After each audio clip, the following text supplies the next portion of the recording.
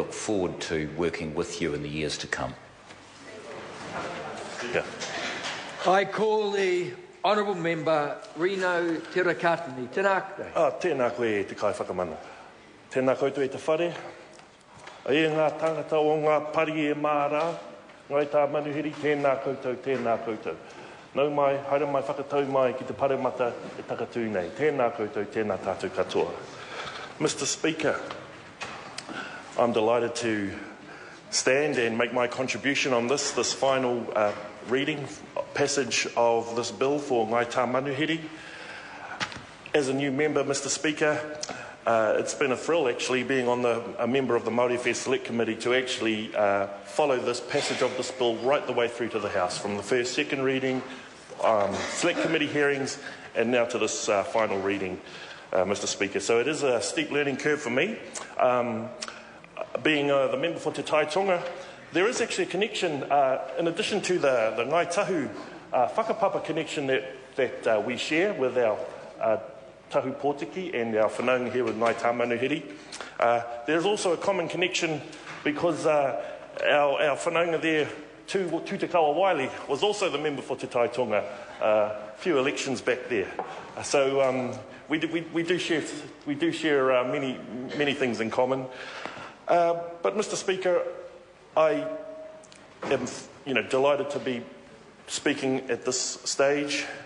We have heard this afternoon about the shared history that Ngai Tamanuhiri share with Rongo Whakaata, and therefore the Crown's breaches of the treaty, their acknowledgements and their apologies as set out in the bill are very, very similar and aligned to the same breaches which occurred to Rongo Whakaata. When I think of the attacks at Wairenga Hika, the loss of life at Ngātapa, and the detentions that were over there on Wharekauri. So you can't differentiate the two. They were the two whānau were the two iwi were part of all of those atrocities. So it's appropriate that they are acknowledged, they are recorded in this bill, in the deed of settlement, and flowing through now into this passage of this legislation. Mr. Speaker, we know that the redress that's offered and that is part of the package that we're putting through today doesn't compensate for the loss that has been inflicted on these iwi for many generations. But as the Minister Finlayson noted, this is a step forward. This is a beginning, and we've seen it happening right across the motu for the past 30 odd years in terms of the modern Treaty Day settlement process. And so this is a very, very hallmark occasion for Ngai Tamanuhiri. I've had the pleasure of working with Ngai Tamanuhiri when I was with Ngai Tahu, and I'm thinking of a settlement in a different context, and that was in the fisheries context.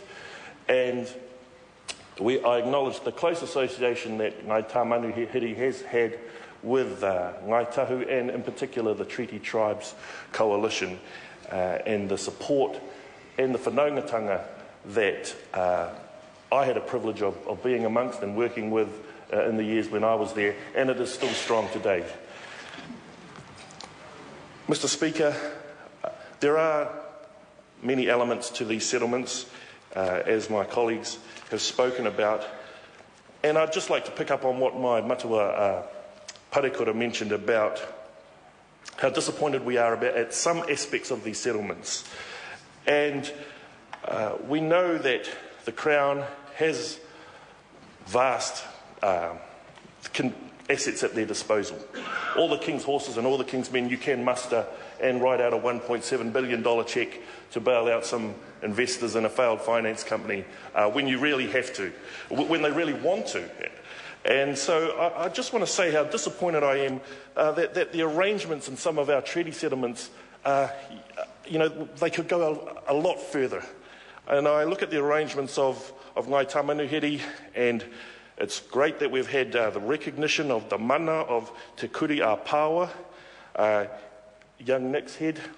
but I prefer Te Kuri a Pāua. But for this iwi, this whānau here to go and visit their wāhi tapu, they have to seek permission from the American owner of the surrounding adjacent lands.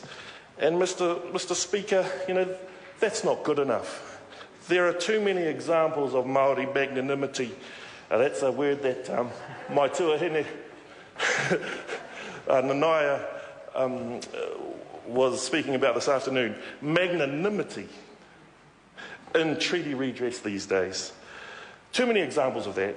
And so receiving back our sacred mountains and our islands for a period of 24 hours and then having to re-gift it back to the people of New Zealand, it smacks of paternalism and an unwillingness to fully acknowledge the wrong. And so I'd just like to encourage this minister and all future treaty settlement processes that the Crown really does make an effort to make sure that there is full recognition of the mana of the owners of those wāhi tapu sites, such as Te Kuri a Pāua, and many others that will be coming through on treaty settlements that are yet to come through this House. And I'd like to think that the Crown can also be adventurous and maybe look at having a chat with the American landowners, arranging a round of golf or having a bit of a few drinks, but coming up with a solution where everyone's mana is enhanced and that the end result will be never having to ask permission to visit Te Kuri a Pāua again. And, Mr. Speaker, we've seen it in other elements. There is the gifting or the right to purchase back Pakowhai Scenic Reserve and other very important wāhi tapu sites. And again, it would be good to see in terms of future settlements a more commitment and more going back to the actual mana whenua and the aggrieved treaty partner. Yes, the acknowledgements and the apologies are vitally important, and it would be good to see some more measures being taken whereby some more control and rangatiratanga can actually go back to the mana whenua for their sacred sites. And so, Mr. Speaker, this is a defining moment for Ngai Tamanuhiri, but I also think it is a step forward, and we're looking at economic development opportunities that will flow on through these settlements. And I wish Ngai Tamanuhiri all the best in terms of their future activities and their aspirations. I know they're highly skilled and a very well organised iwi, and they've got some very talented people in their midst. And I look forward to seeing what's going to happen in the Tūranga region when we look at the likes of our recapitalised iwi rongo whakaata, Ngai Tamanuhiri, Mahaki to come, and also the various landing corporation interests in that region. I'm sure that'll be a driving force for the Tūranga region in the coming years. So, Mr. Speaker, this is our final bill for the day. I'm delighted that I have been able to make this contribution right the way through the process, through this House, and I'd just like to conclude by mihiing once again to the whānau of Ngai Tamanuhiri who've travelled all the way down here to support this day. I think of all of the people on the claims committees and the researchers and a 20-year process that has gone on, right from tribunal hearings, right through negotiations with the Crowns, all the way through to a deed of settlement, and then a long passage through the House right up to this stage here. So I thank you, as my colleague Charles mentioned, for the gratitude that we have for your partnership with the Crown through this process, and we're looking forward to seeing what that future will hold beyond the passage of this bill. So I mihi te o, kia ora no tātou katoa. I call the Honourable Member Catherine Delahunty.